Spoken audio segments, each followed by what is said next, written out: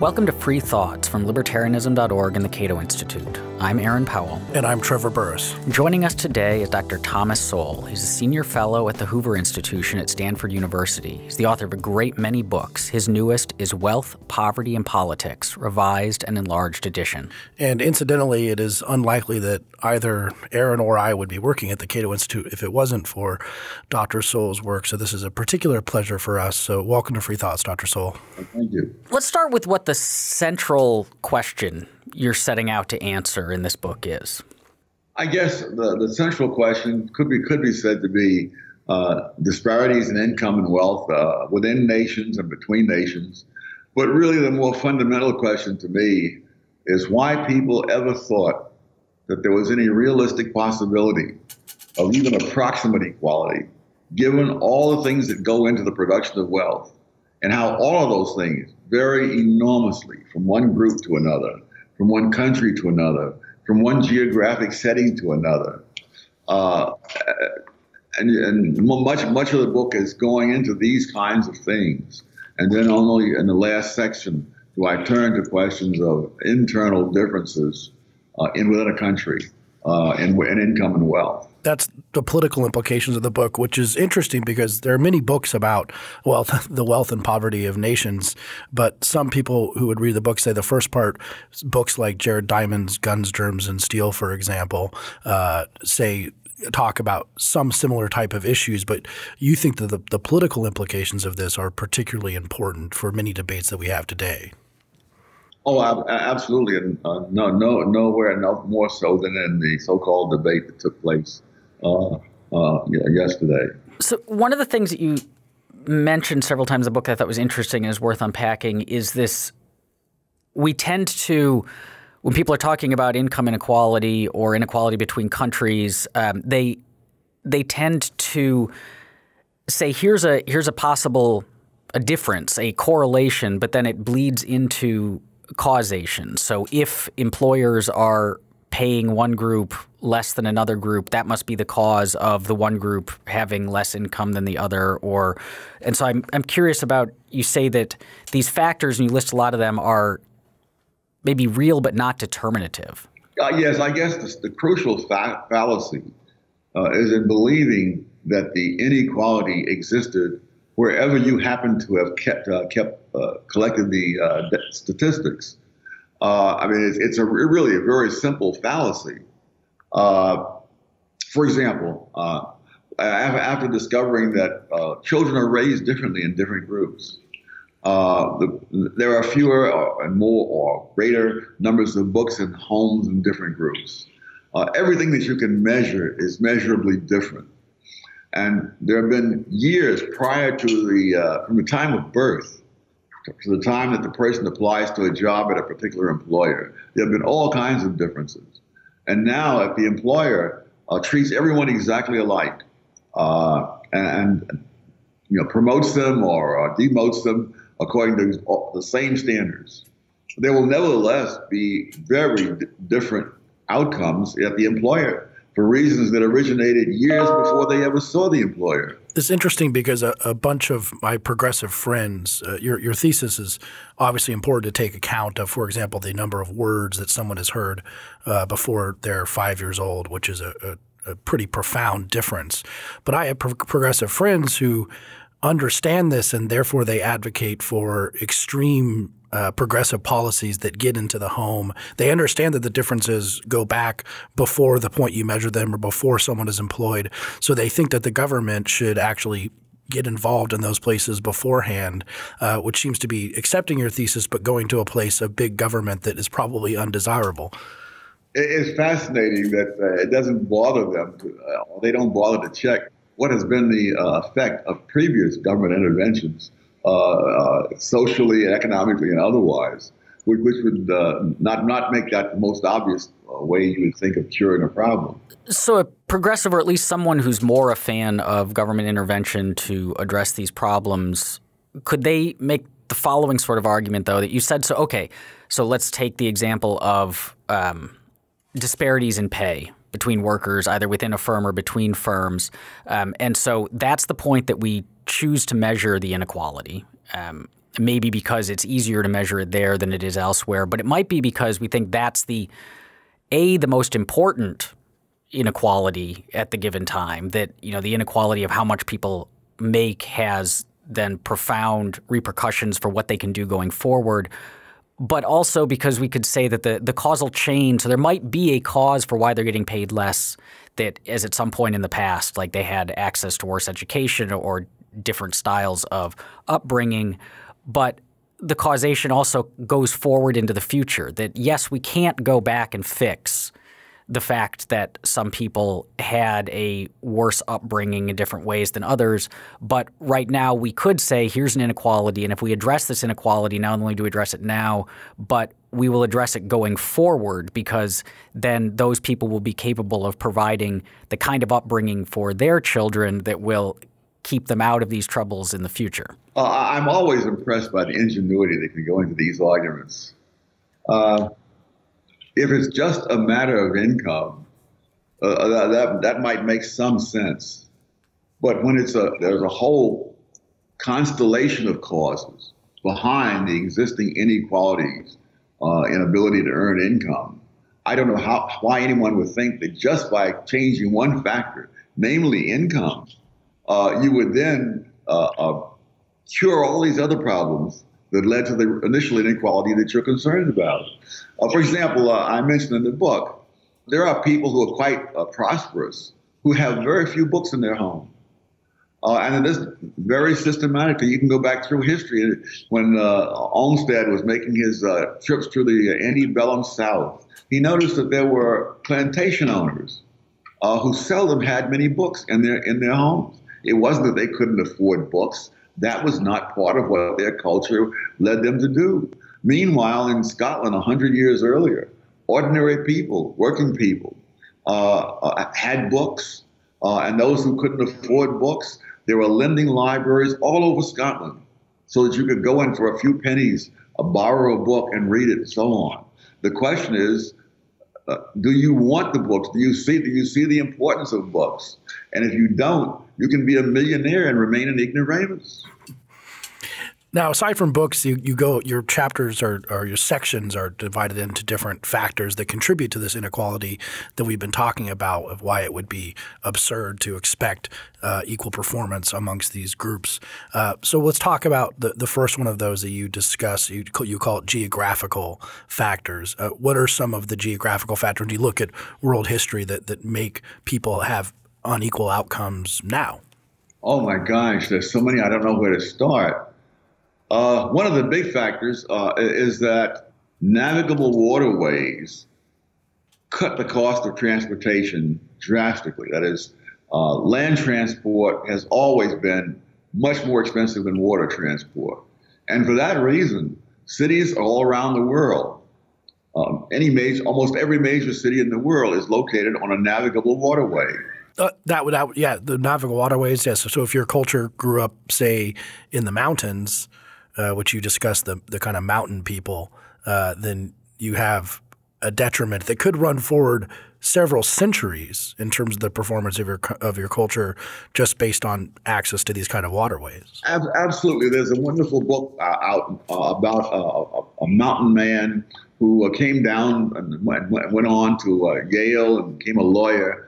And the struggles he had all along the way, just from the fact that he came from a culture that was not designed to produce that kind of career.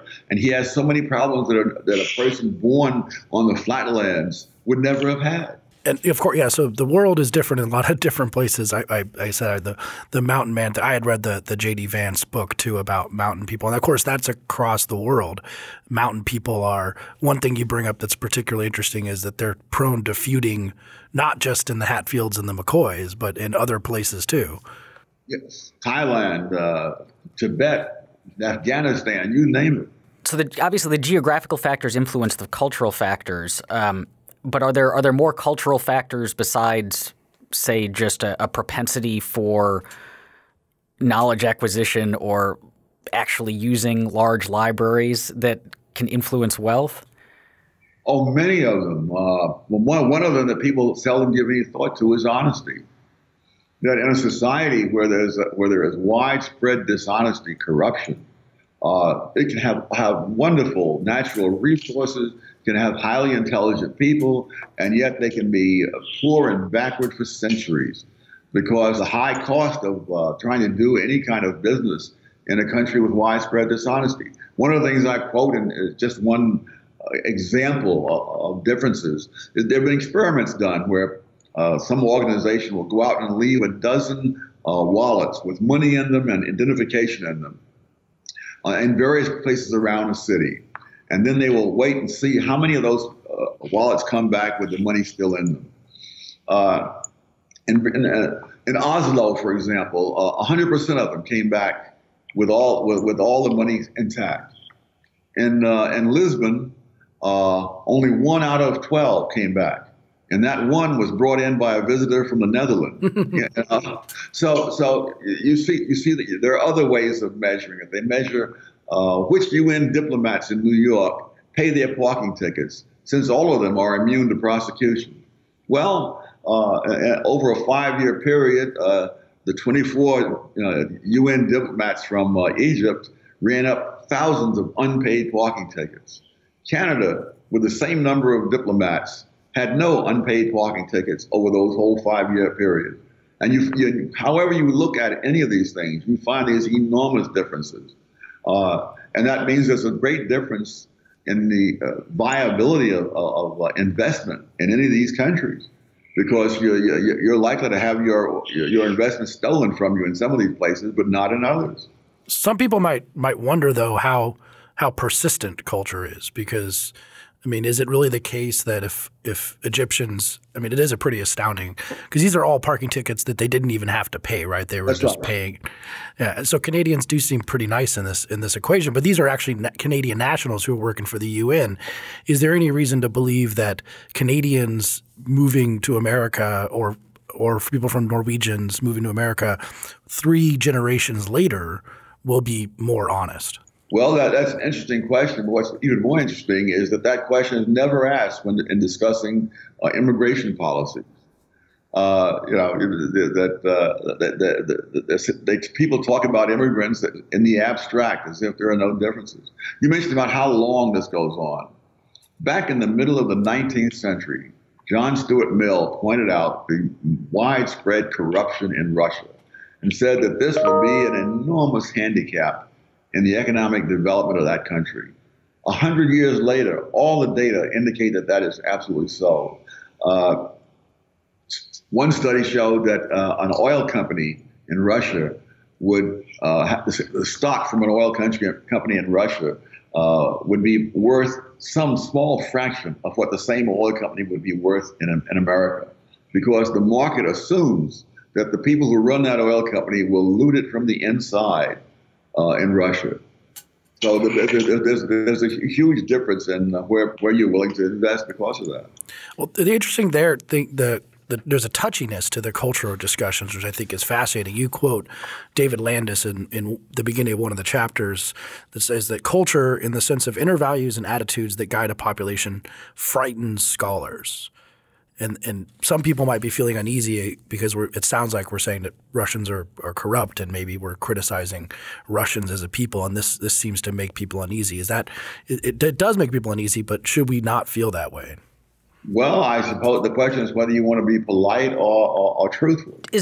Can we tease out a causal direction for something like, let's call it cultural dishonesty, So is it the dishonesty that is causing then the inequality, or do we know if it's the inequality that goes on to cause the dishonesty? That, if you grow up without a lot of security, you grow up without a lot of resources, you're going to be much more willing to steal and otherwise bend the rules than someone who's a bit more secure.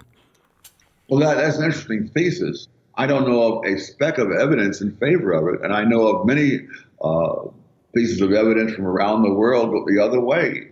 That, for example, when the Japanese were working in California as domestic servants and as gardeners, the Japanese gardener was once an institution in California, and they had access to people's homes. Either they or people they know could have burglarized those homes and so forth, and they didn't do it. You could run a long list of other people who didn't do those things. This notion that you can reduce all bad actions to bad things that other people have done to those who committed those actions just doesn't stand up. I grew up, in Harlem in the 1940s and 1950s, and I never heard a gunshot in all that time. And I have relatives who grew up in similar low-income black neighborhoods in Washington. And I've asked them, did you ever hear a gunshot when you were growing up? And the answer was no. Other relatives in North Carolina have posed the same question and got the same answer. So there is not a predestination to poverty that leads to bad actions. Because if that was true, things would have been far worse in terms of violence in places like Harlem in the 40s and 50s than they are today, when in fact just the opposite is the case. And when we're discussing, that's an interesting segue into your discussions of African-American culture, which is discussed a lot in different ways. You make a good case that there's been, and you've made in many of your books, that there's been a pronounced change in African-American culture that cannot be attributed to the legacy of slavery, most likely to the welfare state. But then, of course, now that's a very uneasy thesis for a lot of people to make, and for a while, because it seems like everyone says blaming the victim is the problem here. And of course, we also have the issue that there are some bona fide racists who might cover up their bona fide racism by blaming black culture. Is that the kind of thing that we should be concerned about when we discuss issues in African American culture, especially in the poverty of African American cities or neighborhoods? Well, we know that there are racists now, but we also should know that there were a lot more of them in the past, and that black communities did not have the crime rate, and especially not the murder rates that they have today. So there are racists. They are not omnipotent. Out of curiosity, the other thing that happened in the late 60s was the war on drugs, the ramping up of the war on drugs. So can we draw a link between the crime that happens in poor communities, and because so much of it is drug related? Oh, I suppose one could try that. Incidentally, one of the big complaints about the drug laws is that they distinguish between crack cocaine, which is more common in black communities, and the other forms, and that their laws prescribe tougher sentences for crack cocaine. Again, the facts go completely against the narrative. It was black communities, black members of Congress, black leaders of all sorts who insisted in times past that there be stronger sentences for crack cocaine than for other cocaine. And yet many of those same leaders and spokesmen, et cetera, are saying now that's white racism. It's a matter of record that the black leaders demanded that, rightly or wrongly. The other factor that people might get uneasy about when we talk about culture, whether it's with African Americans or Tamils in Sri Lanka or overseas Chinese, as you've written about, is whether or not you're bringing up IQ and mental capabilities, as you title it, which is, of course, a huge third rail that people do not like to touch. You have a very good explanation for why the IQ question is a little bit more muddy than just saying that these cultures have higher IQs. Well, yes, the argument that for genetic determinism is as weak as the argument for other kinds of determinism. For example, there's one genetic determinist who has calculated the IQs of countries around the world, median IQ, and the per capita GDP, and he's found that there's a correlation. Well, yes, fine. But correlation is not causation. And if you say that it's due to the race, then you're left with to answer the question, why is it that the same race, in this case the Chinese, were world leaders for centuries on end, and then declined into third world countries, also for centuries on end? There was some genetic chains that swept over the Chinese, and when this turnaround came, what we know from history is that the Chinese government changed its policies in order to isolate China from the rest of the world. And one of the themes of the book, isolation, is highly correlated with poverty, no matter where it is, whether it's isolation in the mountains, social isolation, political isolation, whatever. It's highly correlated with backwardness. And so people who were world leaders in scientific and technological things for centuries descended after they were isolated to become third world countries and prey to other countries that took advantage of it. Does this mean that we can be more optimistic going forward with the growth of technologies that allow us to be in constant contact with each other and with people all over the world? I mean, the internet, social media, all of that, will that cut back on this problem of isolation?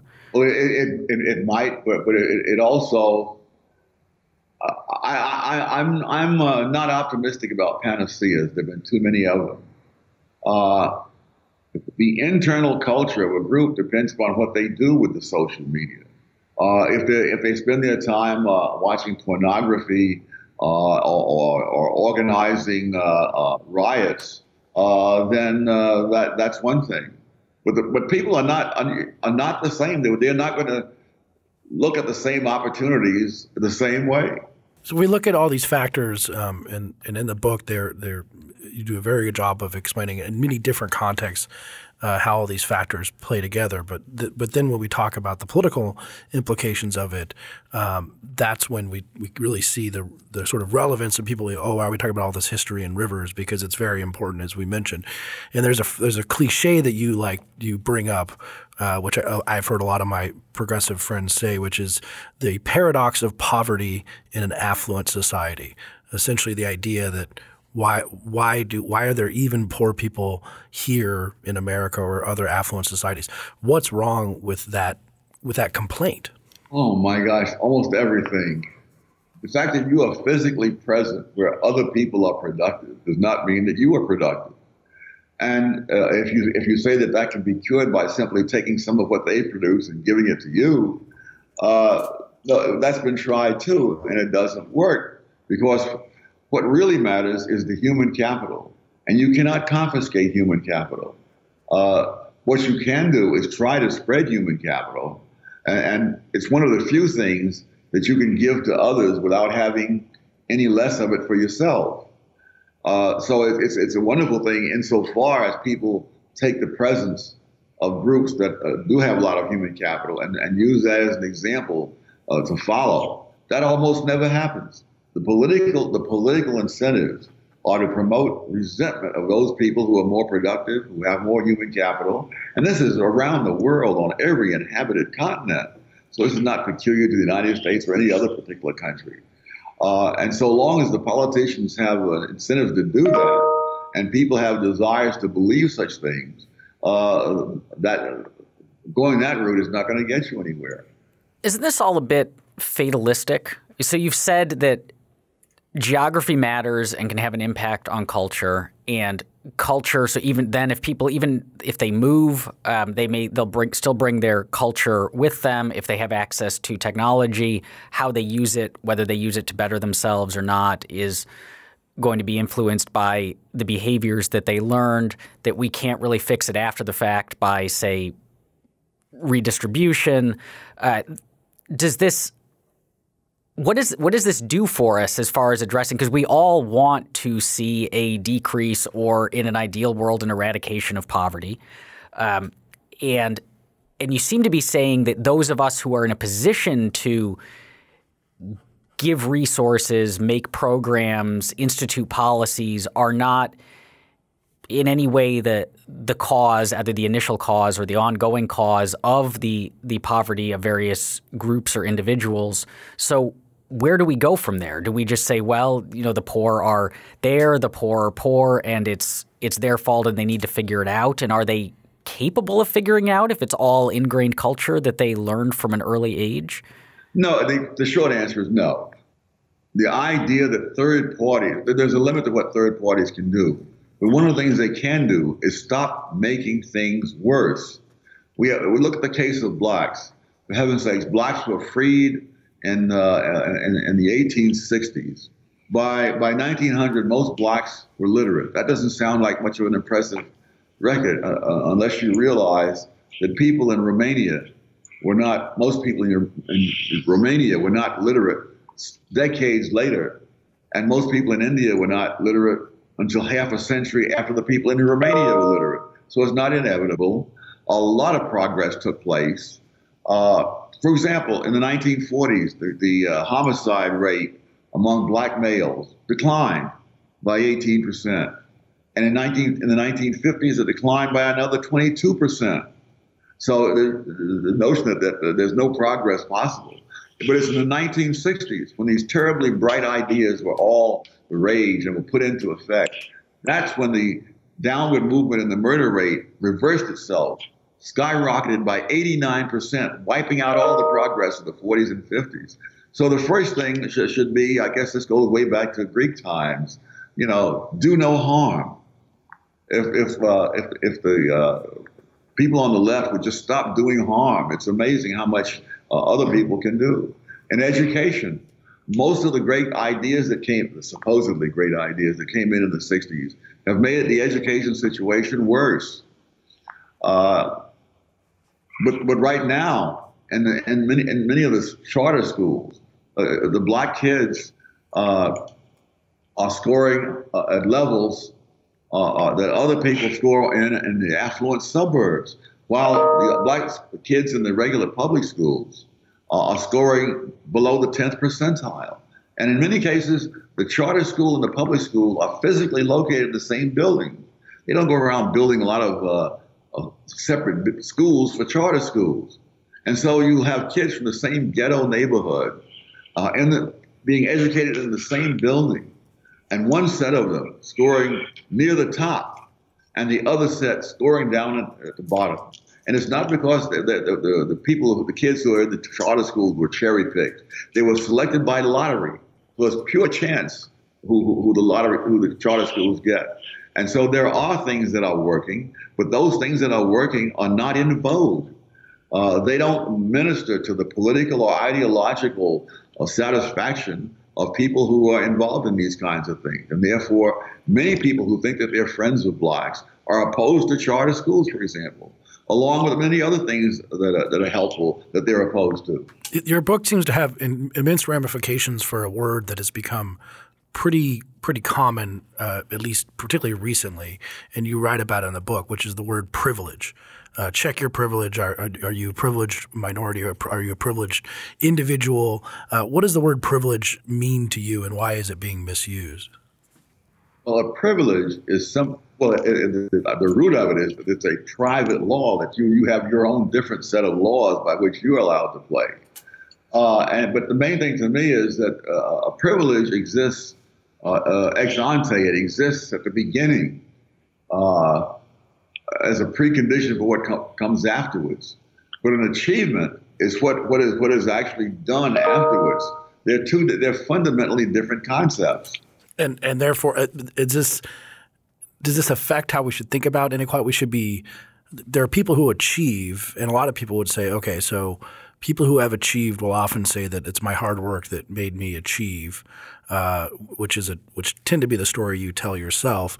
But why should we treat achievement then different than understanding that they came from a place that might have been ahead of other people to begin with? Because one thing, an achievement, especially in a market economy, is not simply a benefit to the person who achieves. If someone becomes a surgeon, yes, that will raise his income, but he will save lives over the course of his career. And so it's not just a question of him versus somebody else. It's society is better off when it has more people who can become surgeons and fewer people who become criminals. Or even fewer – I mean, a lot of surgeons would be good in general, fewer people who – as productivity grows, which you really focus on the idea that productivity is really what we're talking about in terms of getting people into careers that give back. I mean, that's right. If you're not – you can't be productive. There's a great line when you say, like, people always blame greed, but just the fact of wanting money doesn't mean that people will give you money. You have to give back to get it. That's right. Among the people that drive me crazy are people on college admissions boards who are talking about how we must be fair to this applicant because applicant A, you see, had all the privileges, and applicant B, didn't have them, and therefore we must make adjustments as if we're God on Judgment Day. No, educational institutions do not exist simply to provide benefits to the people who pass through those institutions. Society creates these institutions so that people will come out of them and create benefits for the society at large. I mean, when someone like Jonas Salk went to a selected public school in New York, free obviously, and then on to a selected public college that was also free in those days. He created a polio vaccine that benefited everybody of every race, color, creed, income level, nationality, all around the world. And that's what the educational institution is supposed to produce, people who produce benefits for others, not simply have higher incomes for themselves. But let me try to push back or at least defend this particular use of privilege from the perspective of the political left, because I think a lot of them would say, well, no, we recognize the person who becomes a surgeon will become fairly wealthy and does that by saving lives. And we're not upset about the professional athletes who get paid a lot. What we're upset about is exactly the kind of corruption that you were just talking about, is the non-productive, is, I think it's 2 out of 3 or 7 out of the 10 richest zip codes in the country are located within commuting distance of Washington, D.C., and it's unlikely that those people are getting that money by being productive. They're in fact privileged in exactly the way that you define privilege, which is they're taking advantage of laws in the system. Likewise, the Occupy Wall Street kids were not mad at Steve Jobs. They were mad at Wall Street bankers who were colluding with government to rig the game in their favor. And so maybe what's instead going on is they're seeing the inequality as symptomatic of corruption. Rig what game in what way? It's so easy to throw these phrases around. What game did they rig and in what way? The Wall Street people. Well, I think the theory is they got Goldman Sachs got special privileges. There are a lot of exemptions for Goldman Sachs to trade in special ways, for example, things like this. The rules of the game aren't equal even for trading entities. I mean, that's what lobbyists do, is they try to change the laws to work in their favor. Now, in no society that I know of is there no corruption. And yet some societies are vastly richer than others. So to say that corruption must be the reason for the wealth, it goes against all the evidence. The corrupt societies, even when they have all kinds of other advantages, rich natural resources and all the rest of it, are seldom prosperous. So it's one thing to say that corruption exists. It's another thing to say that it's general, and still another thing to say that is the reason for the disparities that we see. There's a part in the book that I think is particularly relevant to modern day. Well, there's a really good – in terms of politics in general, but maybe what we're seeing in this election year, you discuss how politicians treat – and you kind of mentioned this before – they treat productive minorities and how they kind of rabble-rouse in such a way for productive minorities. And there's a part where he says that sometimes a particular skilled and talented demagogue, you say, can froth up resentment. That's a pretty common pattern. I mean, we might be seeing a particularly skilled demagogue right now. Yes. And it's a worldwide pattern too. Is this is something that, in terms of trying to find out to get people to focus on their own path in life rather than their belief that other people who are more quote unquote privileged took from them in some way, which is important to do, I would say, if you want society to advance. Yes, I think that the spread of Marxism around the world is really an incredible phenomenon matched only by a very few religions. The speed with which it spread and the fervor with which it was believed. And it's based on the notion that the rich have gotten rich by exploiting the poor.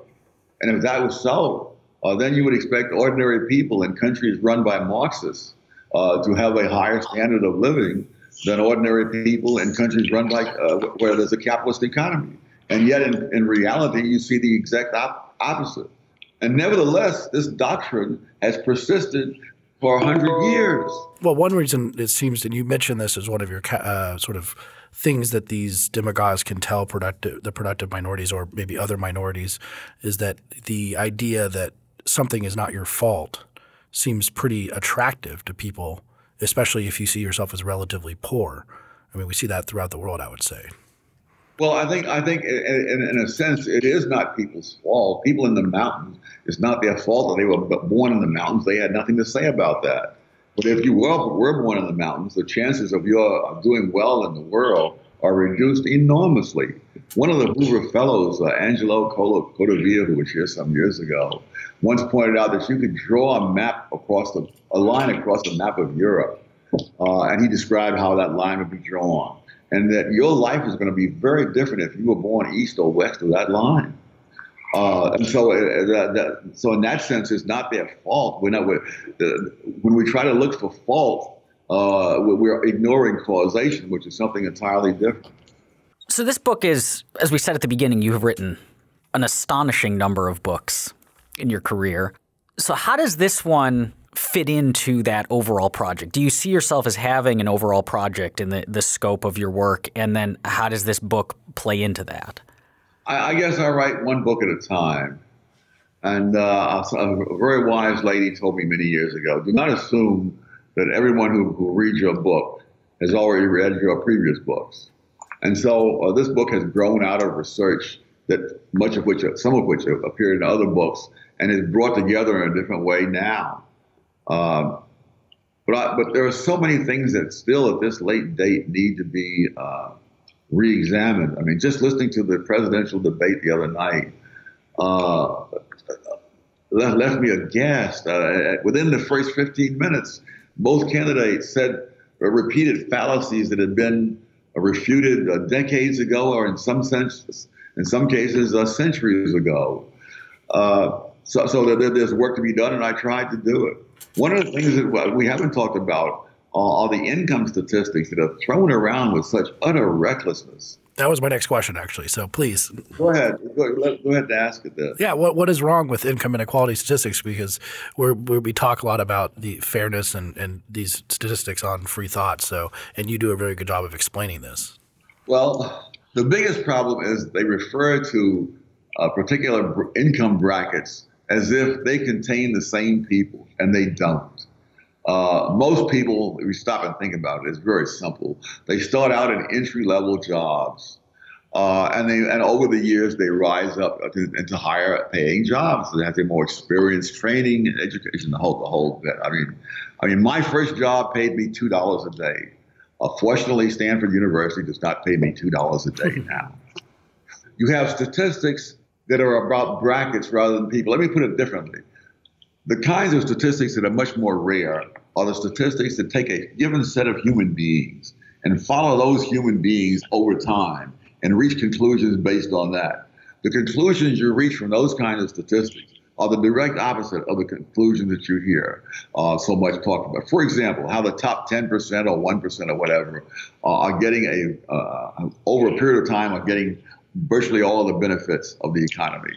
If you follow those people who were initially in the top 10%, and you come back at the end of a decade, you will find that they made less of an improvement in income than the people who are in the bottom 20%, let's say. But of course, they're different people. The turnover, most Americans do not stay in the same 20% for more than one decade, much less over a lifetime. And so we're talking about phantom people when we're talking about these various percentages. Is there a type of inequality that matters? With all the discussion of inequality, is there one that matters? Yes, all of them matter. The question is, what can you do about it? And you can't decide that by arbitrarily assuming things that are demonstrably false. Thank you for listening. If you enjoyed today's show, please take a moment to rate us on iTunes. Free Thoughts is produced by Evan Banks and Mark McDaniel. To learn more, find us on the web at www.libertarianism.org.